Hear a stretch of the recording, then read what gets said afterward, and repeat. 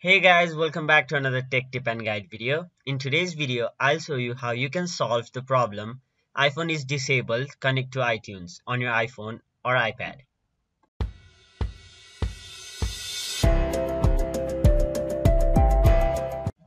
So, to solve this problem, you'll need a PC and internet connection. So, turn off your phone, then open any web browser, then go to this link which is 3u.com. And if you don't want to type that in, the link is in the description. You can open it from there as well. And once you're in this link, click download and the download will start.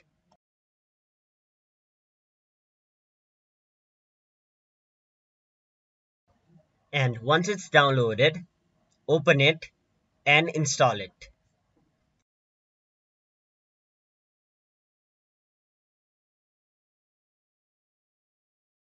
And once it's installed, launch the program. Now connect your phone to your PC while pressing the home button using a USB cable.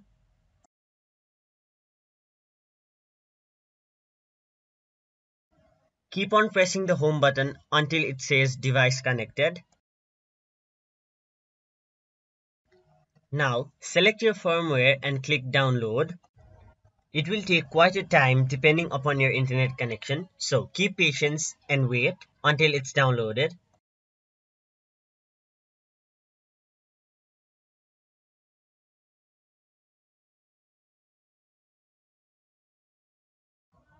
And now, once the file is downloaded, your device will switch off and also disconnect from your PC. So now you will again have to connect your phone to your PC, and to do that, first of all, disconnect the USB cable. And now you will notice that your phone will turn on. So once again, turn your phone off.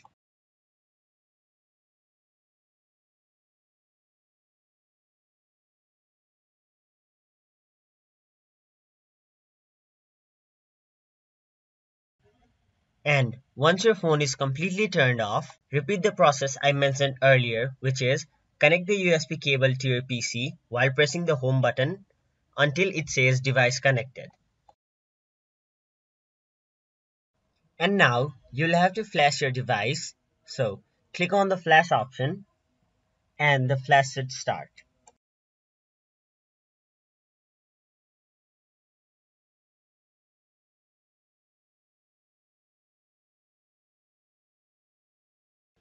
Now, once the flash is completed, your device will turn on automatically. So wait until the device is turned on.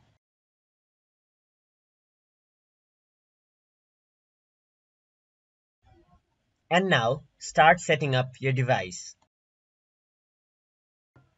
Now you can connect your phone to a Mac or to a PC with iTunes and enter your iCloud account over there, or you could also register manually from your mobile device. So that is it for this video. Hope this video was helpful to you guys, and if it was, please make sure to like this video and subscribe to our channel for more information and helpful videos like these.